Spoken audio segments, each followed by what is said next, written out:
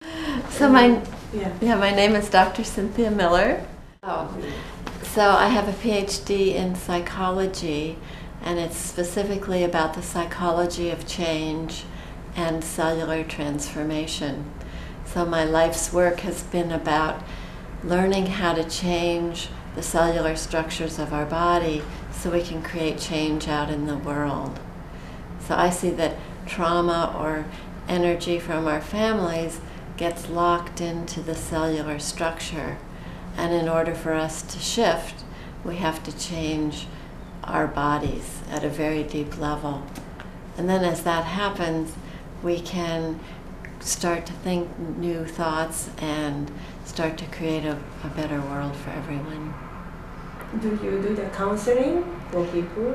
Yeah, I spent 30 years counseling people and leading groups and doing meditations, and then now I have audios that I sell on the internet guiding people of how to shift different patterns in their life. I'm also an artist and a photographer and an author. I've written one book called The Art of Radical Gratitude, and I'm working on my next manuscript, which is about my life and radiation and about the awakening of consciousness. Because I feel that in order for us to create peace in the world, we need to change our thinking. And when enough people change how they're thinking, then together we can create a much more peaceful world. So this is the first time I've really spoken about my experiences to large groups of people, and going to the schools and being with the Hibakusha and listening to their stories was very hard and very difficult for me to hear their stories and then have to get up and tell my stories. But the amazing thing is that on some level our stories are very, very similar, that we've been through a lot, and it's time for people to learn more about the effects of radiation. I have something called the Radiance Project, which is art that I created when the radiation was coming out of my body. And then 10 years later, after I created the art, I found the bombs on the internet that had just been declassified. These were bombs that my father had helped build and he'd watched explode. And so I have this series of art that I've created that I want to get out to the world. So I'd shown it to a friend in Mexico, and she met Robert, who is the head of Hibakusha Stories, and heard his story, and so she had the two of us to lunch to meet, and we started talking, and we were talking about our stories and about the importance of using gratitude. And we realized our projects were very similar. So then he invited me to come to New York. What I've been wanting to do is to create a place or a venue for my art project, so people could see large photos of the bombs and photos of my art, which is similar to the bombs. And then I have photos of flowers that I took when I was working with gratitude. And then the final series is photos of light. So it's about the transformation from radiation into light and awakening. So that's one of my dreams, is to have an art show that could travel the world so that people can have a visual experience of what we've been talking about.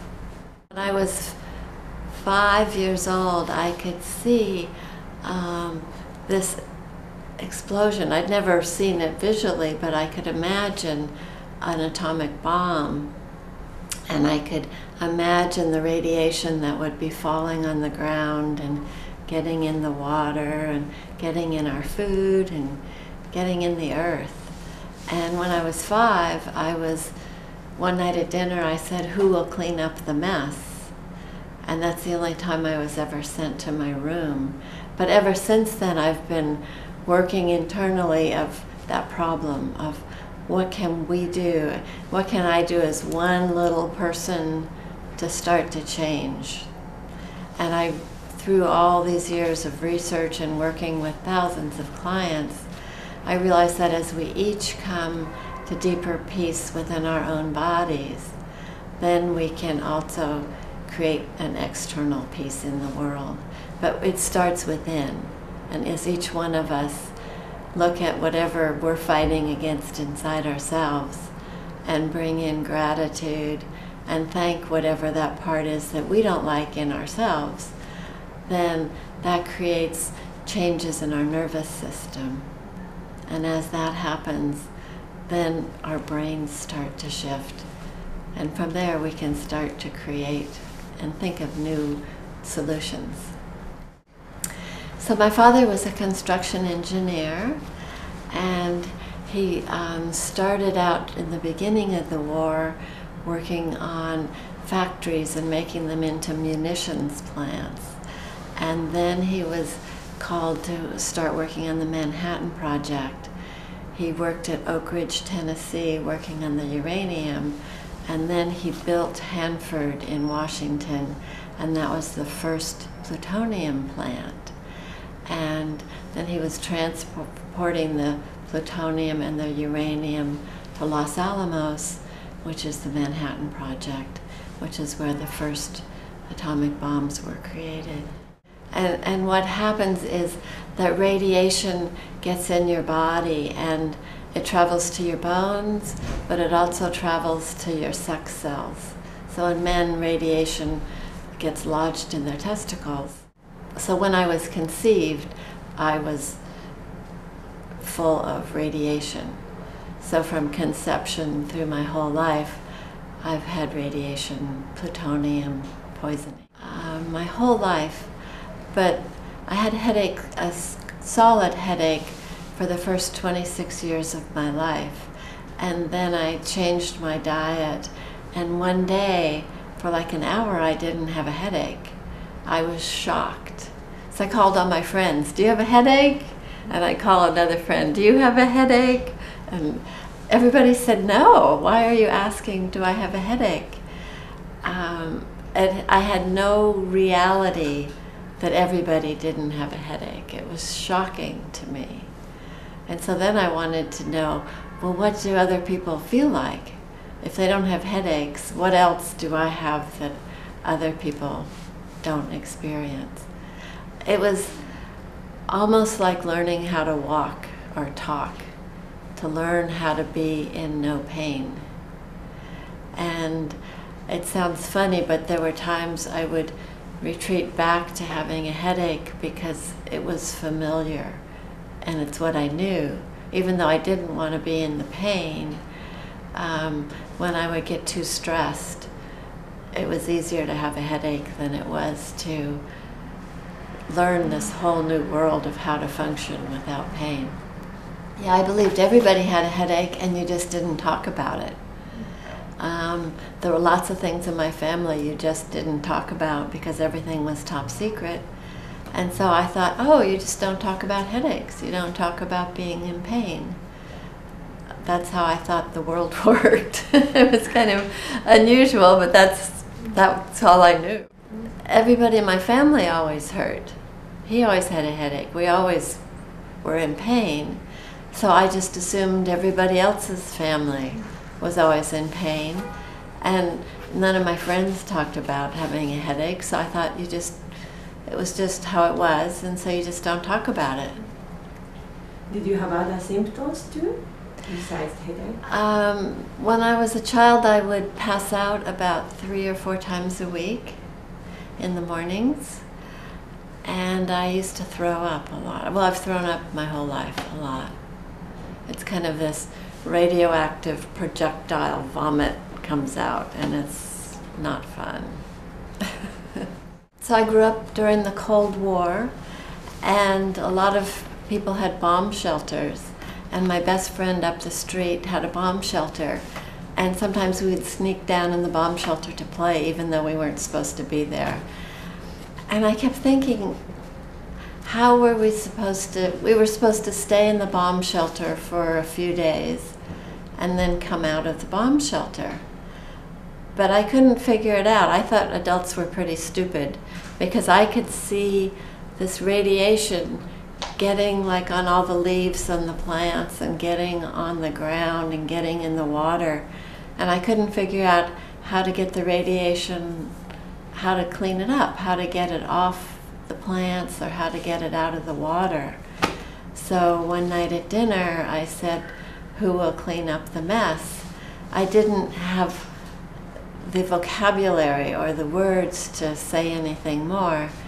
And at that time, talking about the environment, nobody talked about the environment in the early 50s. But I was worried because I could see that it seemed impossible because it was this dust, and how do you get dust out of the water? So I was trying to figure it out, and that's when I was sent to my room. So I grew up in Southern California, and the Manhattan Project was in Los Alamos, but my father's work was mostly in different parts of Nevada, and he was one of the directors of Inuitak at the South Pacific Proving Ground. So he would leave sometimes for 13 months or a year at a time and then come home. So I wasn't ever in the vicinity of anything that was going on. I was leading, just a regular life. But I heard little bits and pieces about the bomb. And my father would go and watch the bombs explode, and actually his picture was in National Geographic of just wearing these goggles watching bombs explode. So he would actually bring the radiation home with him, which at the time the scientists didn't know anything about how all that works. So he watched 131 nuclear explosions, but he would be gone for months. He'd watch the explosions, then right after the explosions his job would be done, so he'd come home right after the explosions. But he would bring that energy with him. So each time he came home it was almost like another nuclear blast coming into the house. There was very little known about the radiation. And he would change his clothes, but it's almost like if you've been around someone who's like very angry, you can feel their energy as being really angry, or someone who's really sad, you can feel their energy as being sad. Well, that's kind of like what it was like around the radiation. You could, this energy would come home with him. It's nothing you can see, you can't smell it or anything.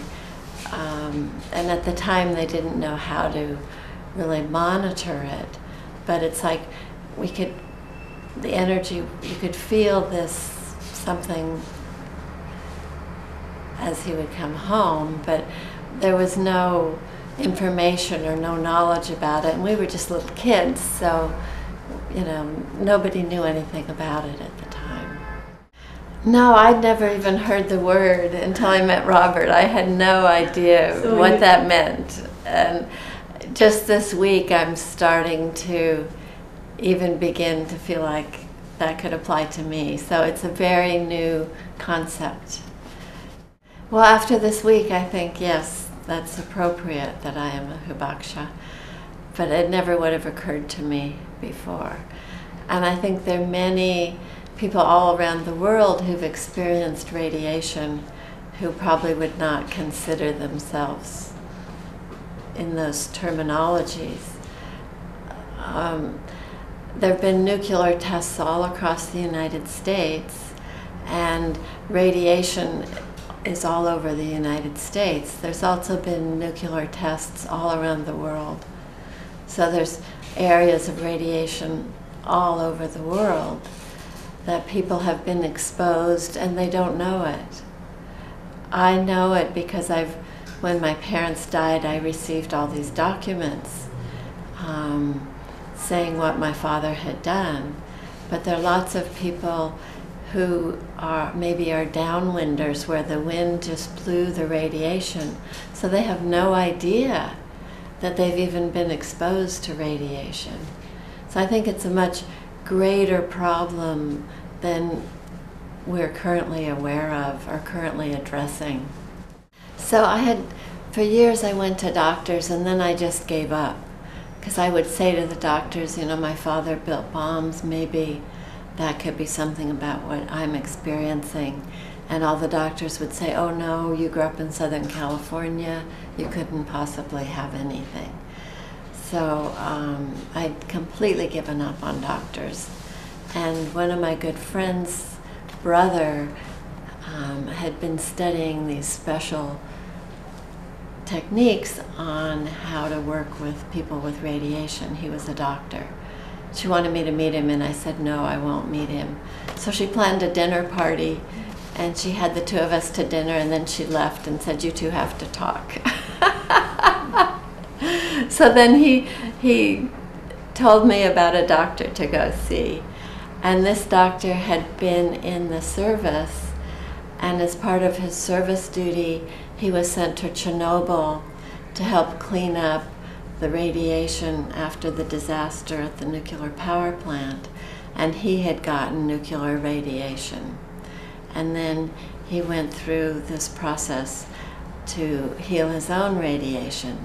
So when I met him, he knew what I was talking about, and he heard me, and so I felt like I could trust him because he had already been through it himself. So that was quite a big event, and that's when I was 52 years old.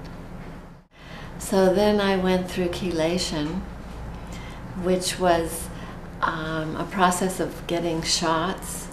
So I would get shots all around my head and my face and down my neck, and shots in my arms and shoulders, all throughout my body. And I would get 100 shots every week, and each shot was incredibly painful. And this process went on of 100 shots every week for 1.5 years.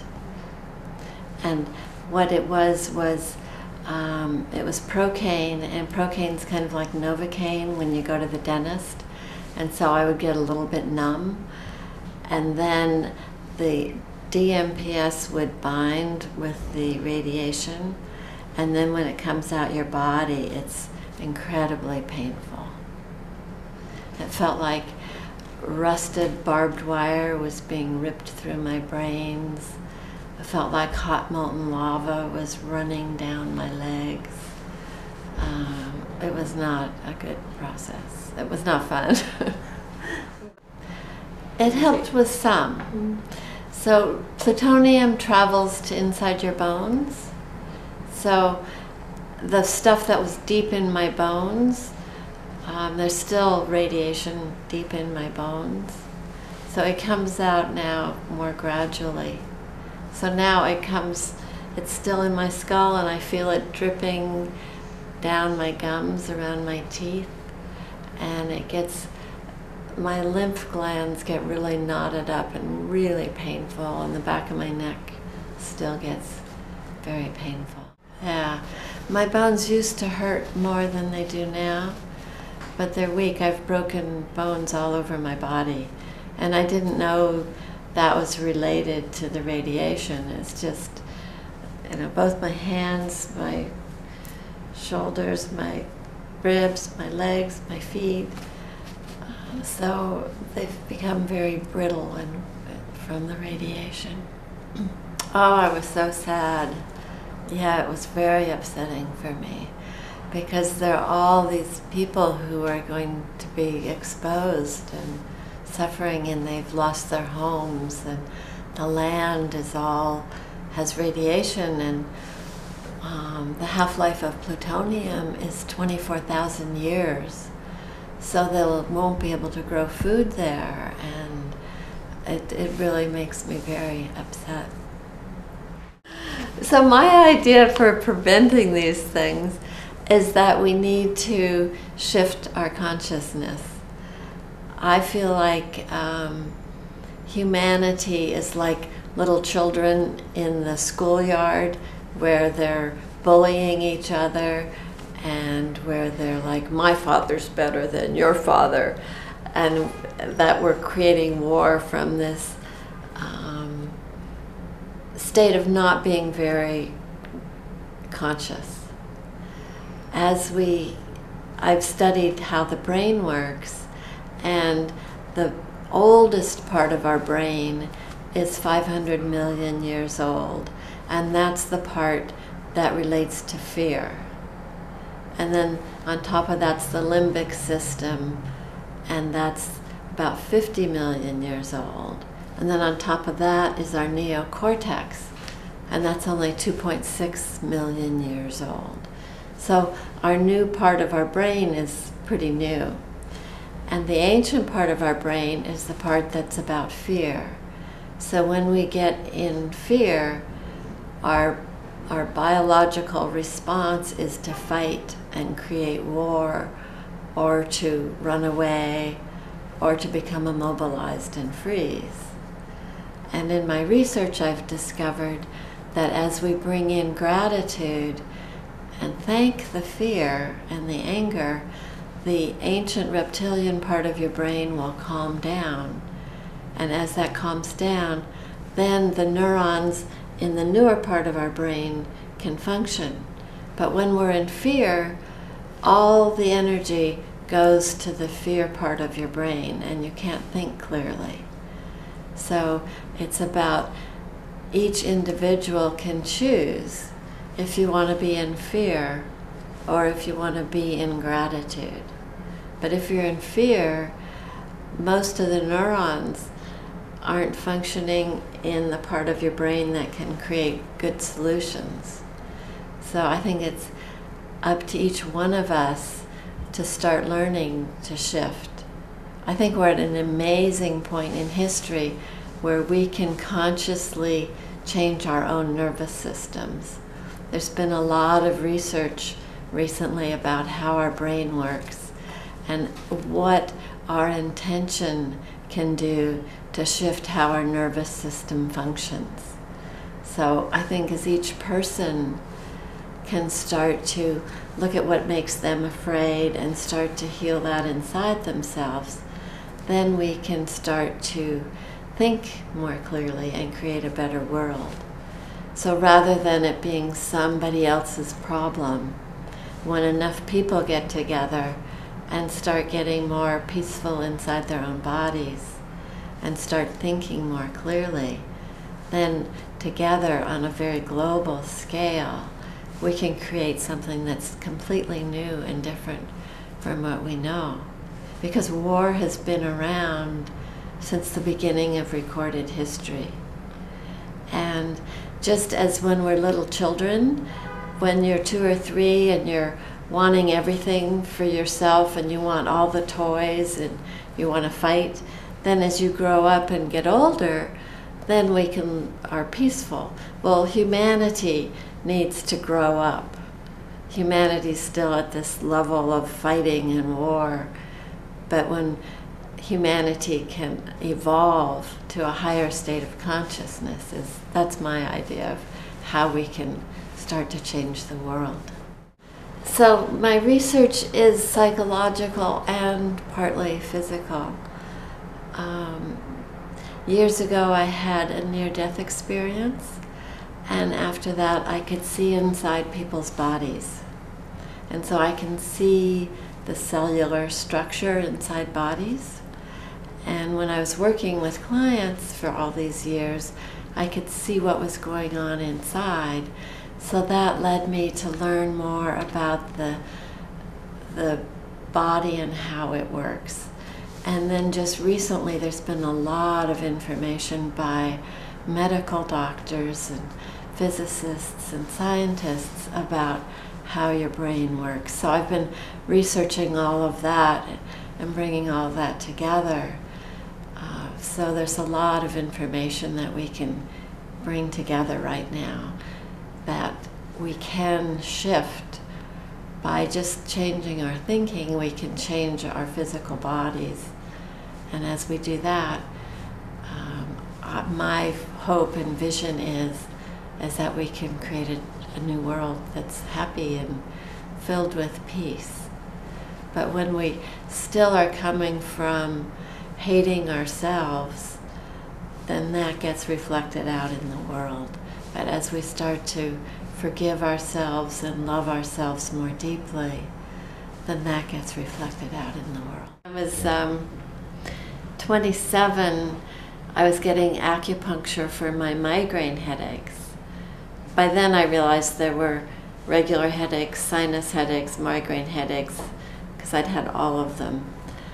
So I was getting acupuncture for my migraine headaches, and they put the needles in, and I started getting really sick. And I went home, and my husband, I was always sick, and my husband at that point would leave. He was so tired of me being sick. But I made him promise to not take me to the emergency room, because that was in 1974, and acupuncture was not known in the United States very well.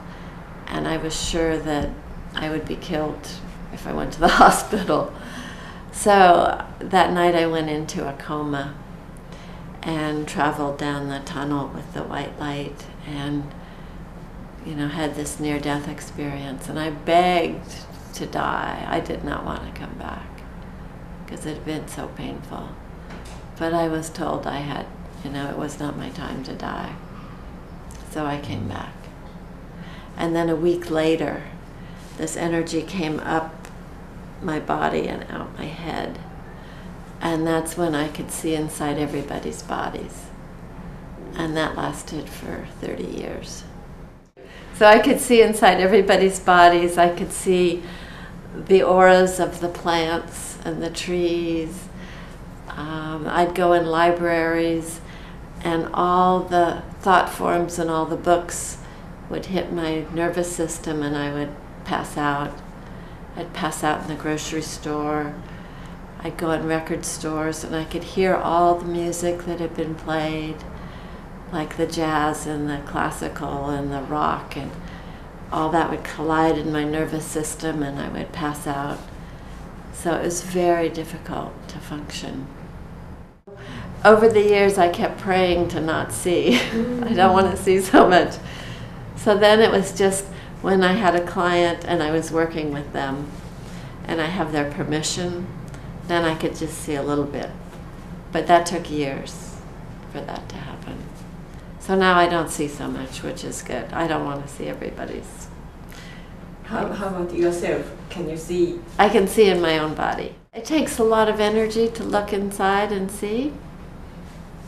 But I think that's the way that I could heal my own plutonium, was that I could see what it looked like. And then as I brought in the gratitude and was spinning the gratitude through it, I could see how it was changing. So I think it was a gift for me to be able to keep healing my own body. Otherwise, I probably would not still be alive. Are you creating that? I need the funding. So I don't know. I would like it to happen. So there's 8 tetrads, which I'm calling this. So 8 series, and each series has 4 different pieces of photos. So, and I'd like the photos to be very large. So I would like it to be a very large exhibit where people can go in and experience the transformation just by looking at the art. Yeah, so the artwork is on my website called radianceproject.org, and it shows a picture of the bombs that my father watched, and then the art that I created when the radiation was coming out of my body. When the radiation was coming out, I would wake up in the middle of the night and my whole body would be just pulsating, and I would get up and paint with my hands, and there'd be art all over the floor, and then I'd go to bed and I'd wake up early and pick up all the art so no one would see it, because I didn't want anyone, because to me it was just horrible art. But then years later, after both my parents died, I inherited all the information about my father's work, and then 5 years after that, I saw the bombs on the internet.